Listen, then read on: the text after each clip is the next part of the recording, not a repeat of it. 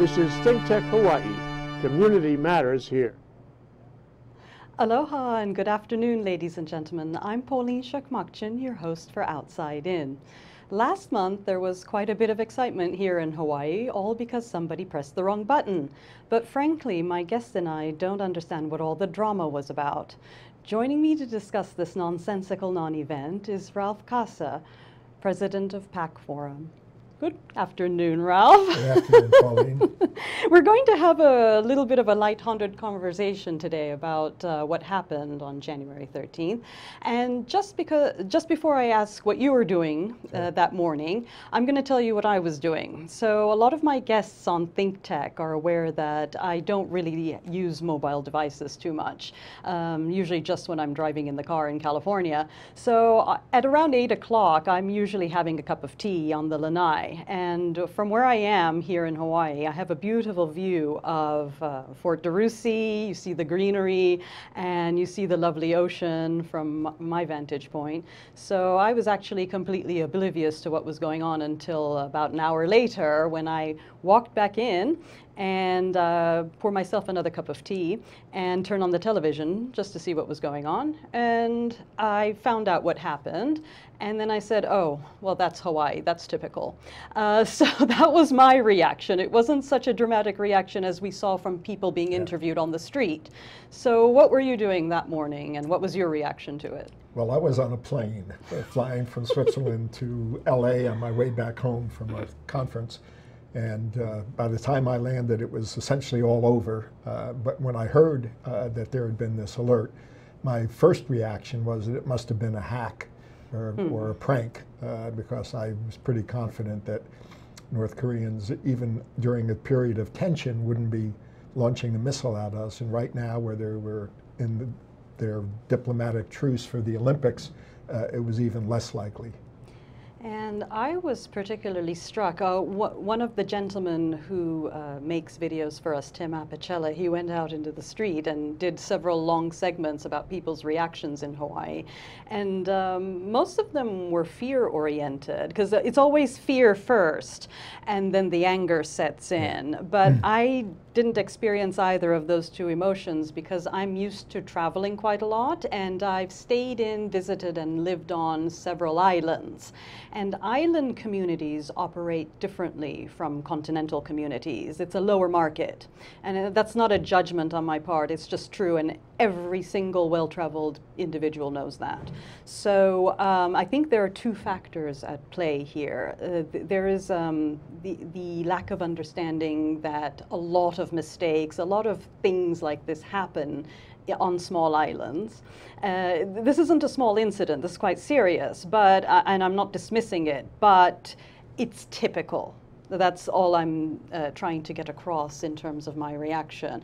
And the other factor is a lack of awareness of the true capabilities of North Korea, regardless of what is put on the television, because I think sometimes the news broadcasts kind of feed that fear and promote that fear and bend the anger into the public. And really there's nothing much going on. So I read your comment in the Star Advertiser that you stated that there's a less than 1% chance of Hawaii actually being a target for the North Koreans.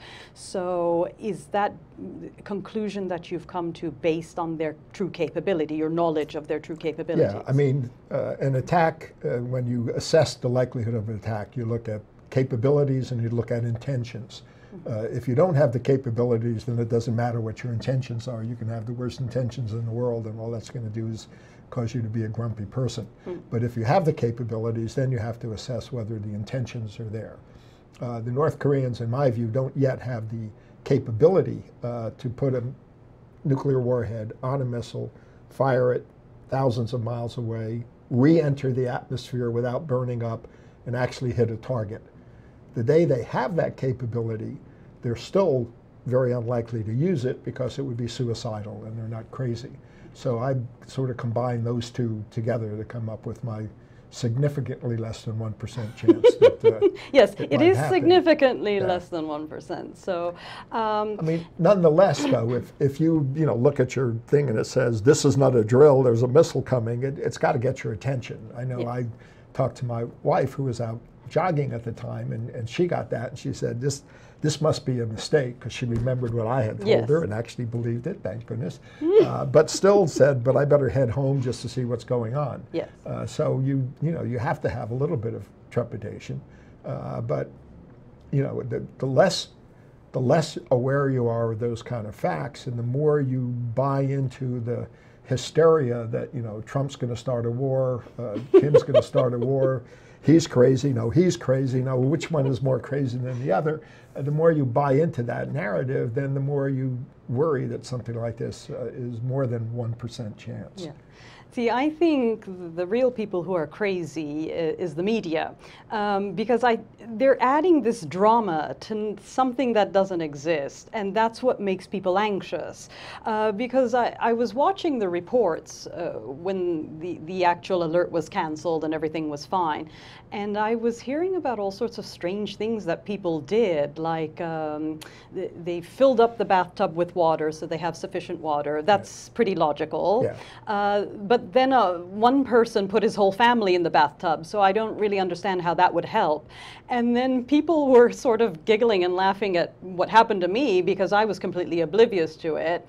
And this is because I didn't see the cell phone alert. And they were laughing. They said, oh, well, all you're going to see from your lanai is a mushroom cloud. And I said, well, that's kind of the ideal scenario if it was true. Yeah. Because you just want to see the flash of light and go. You don't want to be hanging around for the aftermath, because then you have to worry about toilet paper and cannibalism and things like that. So I noticed among the people sort of more in the know, they've been trained in these sorts of alerts, military people. Yeah. They seem to be rather less flustered by it and more calm. And there is this calm to a military individual because their mind is prepared for these sorts of incidents. And I know, talking to such persons, that they have everything mapped out in their mind. They know exactly what they're going to do very logically. They just said, I'm going to get in the car, I'm going to find out where the missile is headed, I'm going to go to the target, and I just want to see a flash of light. And that's it. Because they know it's much worse if you hang around afterwards. Well, actually, I mean, that's sort of silly, quite frankly, because the reality is, unless you're very close proximity to ground zero, your chances of survival are pretty high.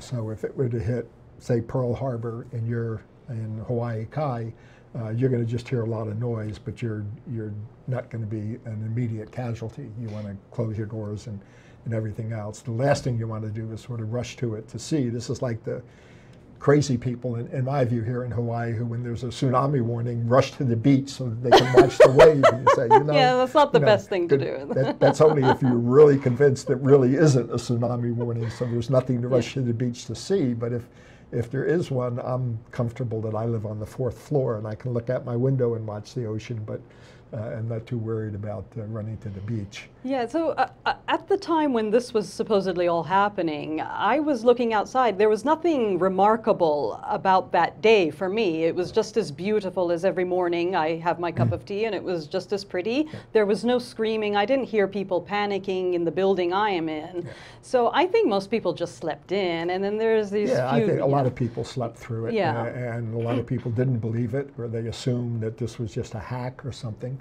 Keep in mind that while people got their email alert, that only works if you happen to have your iPhone with you and you're reading it. What's supposed to happen is that the sirens are supposed to go off, warning you of an attack. The sirens didn't go off. So if you, a normal person, didn't hear the sirens, didn't worry, or read this, then saw that there were no sirens and assumed that this must not be right. So I think there were more people panicking who were tourists. Yes. Or if you get 1 million people, there's got to be a couple of people who are panicking, and they're the ones that are going to get the press attention. And if you just said it's no big thing, or I was having tea and missed it, you're not going to make it on the evening news. But more tea, anybody? Yeah, yeah. So I noticed some people that they came to this realization because some of the reactions were, oh my gosh, I'm going to die. And I said, well, yes, we all are one day. So, but this business about the media and what's driving the panic even more and making people worried unnecessarily, It reminds me of the film Being There with Peter Sellers and Right. Shirley MacLaine. Chance the Gardener. Yeah, that's I right, remember Chance that. the Gardener. So for anybody who hasn't seen this film, I recommend you see it. It's a little bit quirky, it's highly entertaining, it's a bit esoteric, but I think it brings home a very important point where the lead character, his name is Chance the Gardener, and he was the gardener for a very wealthy gentleman on the estate. And he's never come out of the estate, he's never left the grounds of the property. And his whole conception of the world is what he gets from the television. Yeah. So this reminds me of that film, because if you knew better, if you knew certain things, like for example, I went to an entire conference on North Korea. It was about a decade ago, but I don't think much has changed, where we were discussing the actual capability, and they were telling us from the people on the inside who've been on the ground there and who have certain connections, that they carry plutonium rods on oxen. So it's not that advanced, and every time a missile does go up, it just lands in the Japan Sea. So I don't see what the real threat is, as you say.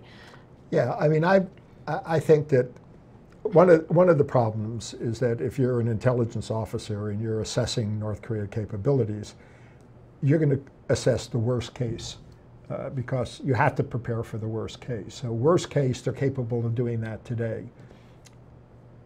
Next to the worst case is they can do it next Tuesday, and the realistic case is that they're still 6 months away or something like that, or 6 years away. We don't know.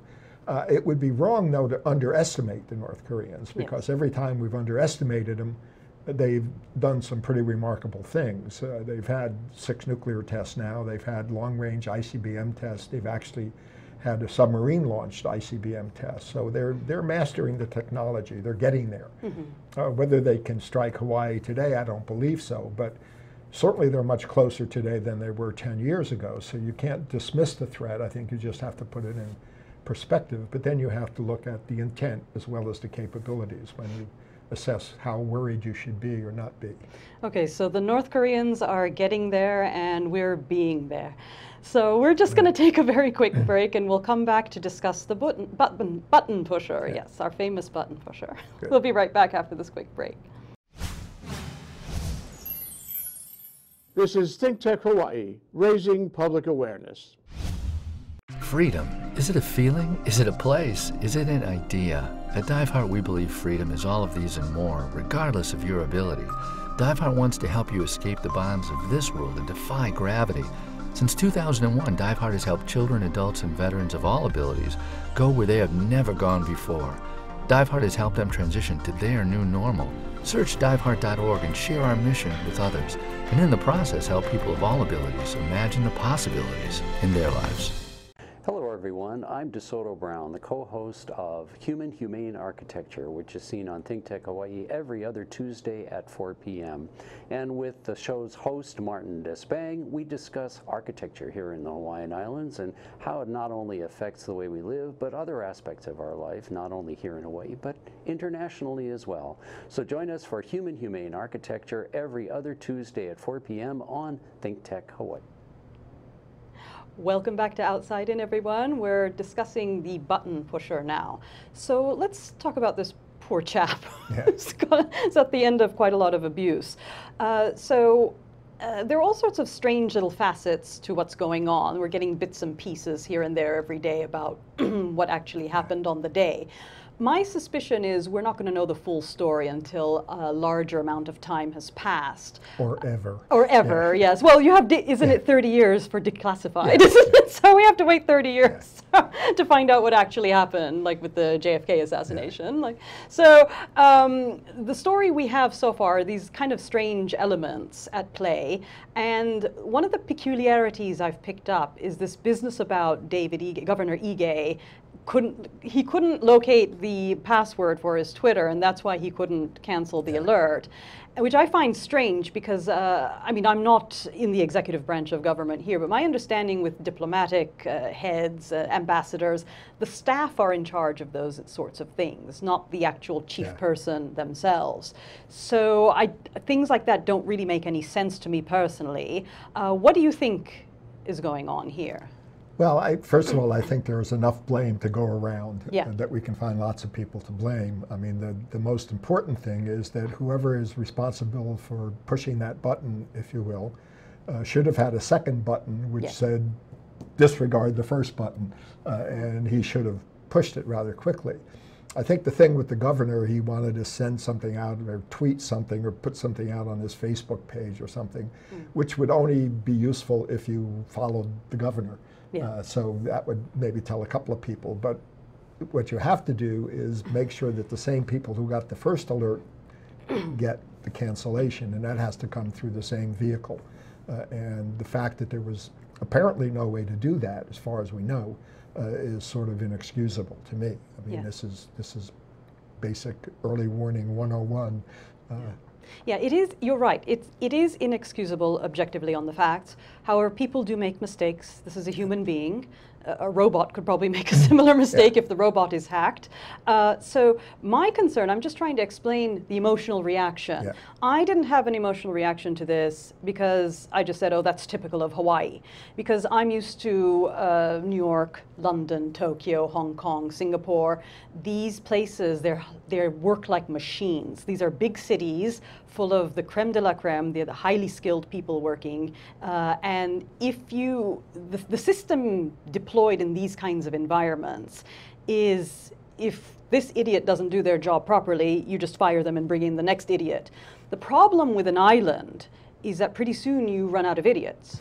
So this is one of the issues here. People just have to be aware, whether they're tourists or living on the island just temporarily, or in fact, if they live here all year round, those people already are aware of this, that it's just a lower market, regardless of the ethnicity of the people living on the island, has nothing to do with that. It could be an island in Europe, it can be an island in the Asia Pacific, anywhere. Just small island communities operate a few notches lower than large city professionals. That's the standard is generally higher. Don't you think? I mean, first of all, I think there are a lot of smart people on this island Yes. also, so Yes. it's just a matter of having the smart person in the right job. Mm-hmm. Secondly, in this case, I think it was a system failure more than it was an individual failure. People can screw up, but once they recognize their mistake, they need to have a vehicle for correcting it, and that seemed to be the problem. I think they understood pretty quickly that it was a mistake, but what they didn't know how to do was to let everyone know immediately that it was a mistake, and that's a systemic failure, I think, more than an individual failure. I've lived in big cities. I grew up in New York. I was a social worker in Harlem in the day. Believe me, big cities can screw up just as easily as small cities do. In fact, there's a lot more people involved. That means there's a lot more opportunities to screw up. So I'm not sure I would buy into your thesis that it's just because Hawaii is full of dumb people. Small islands don't have a deep bench. No, we do have highly intelligent people here. It's a numbers game. Yeah. The population is smaller. Things operate differently on an island. It's based on relationships. So somebody's idiot son or idiot cousin or idiot so-and-so has to get a job, and that's how they get the job. It's not necessarily skills-based. I have, no idea who the individual is. I have no idea what his qualifications were or his training was. So it's hard to make that kind of a judgment, to me at least. But just to be I fair, know important jobs normally have good people in them, and I know personally Vern Miyagi. I've known Vern for many years, and he's a smart guy. Yeah. So I don't, I wouldn't say he was incompetent, but obviously there were systemic failures that he didn't catch, and he took responsibility for it and resigned. Yeah, just to be fair to the button pusher, I was shocked at the number of death threats that he got. Death threats. That's not appropriate. That doesn't help. The incident is now over. There was an error, so it's finished. So there's nothing we can go back in time to repair that. So I'm really shocked at the abuse he got, because one of the things this is something we talk about more in my other show, We Like the 1%, but one of the things that separates a good executive or a good CEO and one that is more respected generally is you don't yell at employees who've done something wrong. It's, I think, appropriate to become irate if the person has some capacity for improvement. I only get angry at employees or colleagues when I think they could have done better, when there was a scenario that they could have done better and they didn't do the best they could. That's when anger triggers a person, is triggered in a person. If a situation is hopeless, whether that's the actual individual or a particular scenario, it is not fair to continue this and sort of abuse the person, because he's gotten enough abuse. So no, he's already embarrassed himself. I feel sorry for the guy, yeah. Quite frankly. And, yeah. So but again, this is the bad side of human nature, where yes. If you're frustrated, you want to blame someone. So he's the, I guess, the easy target, the free kick. Yeah, so it's an easy target because you do things like that when you're scared and confused. Yeah. This is an unfortunate thing, but I think they've calmed down a bit now that he's stepped down from his position. Is that correct? Yeah, I mean, I think now cooler heads are starting to prevail. I mean, the one thing that I've learned through life is that the first version of any story is likely to be false. Mm-hmm. Not because someone's trying to deceive you, but the fog of war, as the military would call it. There's a lot of confusion going on. Everyone's trying to sort it out. They're trying to solve the problem. And people are asking them 100 questions, and they say, well, I think this, and that becomes the first story. So the first story is almost always wrong. It seems to me it's taking a long time to get to the second, third, and fourth story. And the other thing that we used to learn was that bad news does not get better with age. So if there are additional screw-ups there, the sooner people get them out there and then start dealing with them, the better off we are as a society. But people have a habit of not wanting to get bad news out there too quickly. Yeah, so I'm sure the governor wishes he had never talked about not being able to find his password, for instance, which, in the greater scheme of things, probably wasn't really relevant in the first place. Well, but certainly didn't make him look like a great Ralph, one doesn't even know if that leader. Was his idea. It could have been his PR team. I don't think he's like that by nature himself. Yeah. He's a very quiet, nice person. So you don't know where these ideas come from sometimes. And we have to be patient. Always Hawaiians say outsiders have to be patient with them. Yeah. But we have to be patient with Hawaiians as well. Yeah. And that's why Hawaii is the only U.S. state to have 2 saints, because you need the patience of 2 saints here. Maybe that's it. I hadn't thought of it that way, but I guess I can't Father argue Damien that. And Sister Marianne. Yes, we need the patience of 2 saints. So moving on, Ralph, just one more thing about the media, and we won't really know what's going to go. So I would encourage people not to watch news porn over this subject, because you're going to get half-truths, you're going to get embellishments, and it's kind of with the media, it's interesting because it's an out of sight, out of mind thing. Remember when the Malaysian Airlines flights crashed? Yeah. And they were talking about disappeared. Yeah. Some people say they saw it land on an island somewhere or whatever. It was going on, and people were discussing it left and right for a long period of time. Until I noticed that when these experts started talking about how the engines on the plane were Rolls-Royce engines and how each Rolls-Royce engine has a tracker, then for some reason the story went out of the scope. Nobody seems to talk about it really that much anymore. So it's always the case with these sorts of things, and I would encourage people not to be in a panic so much. Don't let fear consume you over anything. Be aware of it, but don't let it overtake you. Things like this probably will happen in future, not necessarily in Hawaii, but it could be elsewhere. No, I think so. But I also think the press has a role to play. Yes. I've been reading the continuing drama here, and for the most part, I think they've been trying to do a decent job of figuring out just what happened. And the emphasis needs to be on how do we make sure this doesn't happen again. And I think the press has a role to play in that. And my sense is that our local folks here have been doing a decent job of trying to cover it and be objective as to what happened. Yes, and hopefully we'll find out the truth further down along the line in a few years' time or longer. So in the few remaining minutes we have, Ralph, I just want to talk about your work at PAC Forum. Sure. So what is PAC Forum about? I know you've been a guest on ThinkTech before, but for those viewers who are tuning in to this particular show who have never heard of PAC Forum, tell them a little bit about your work there. Yeah, we're a foreign policy think tank. We've been here for 43 years now, founded by a retired admiral named Joe Vasey, who's 101 years old and still as sharp as can be, is still writing articles, et cetera. Joe wanted to find a better way of solving problems other than people dropping bombs on one another, and that's what we've been doing. So we hold regular dialogues with the North Koreans. We're one of the few organizations that actually talk with them, and they talk back. And you go to North Korea yourself? I've met North Koreans in other places. I've met with them in Switzerland and Chiang Mai recently, and in other places. And we have dialogues with the Chinese and the Taiwanese. We have, U.S. and Russia, South Korea, working a lot on U.S.-China relations and trying to, things like the nuclear posture review and how do we square that circle and stay on track. But it's all, I joke we have sort of an overactive Mother Teresa gene. We're trying to make the world a better place. And, you need many saints here. Yeah. So, and you've got your big annual fundraiser coming up in March. Tell people about that if they want to attend. Yes, absolutely. Go to www.pacforum.org and you can get information on it. This year we'll feature a conversation with Rich Armitage, the former Deputy Secretary of State, a very outspoken individual.